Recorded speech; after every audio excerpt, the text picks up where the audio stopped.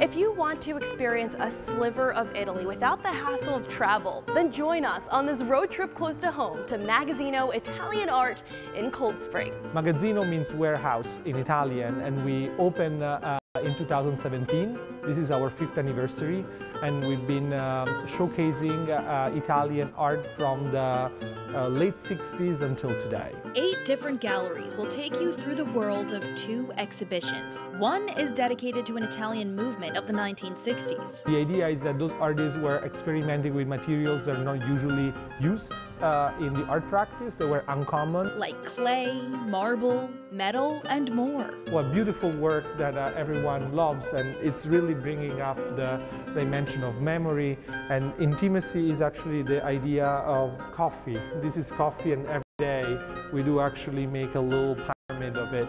The other showroom is an Italian artist's exploration of ecology from the last 50 years. This entire group of artists was sharing the idea of art is life.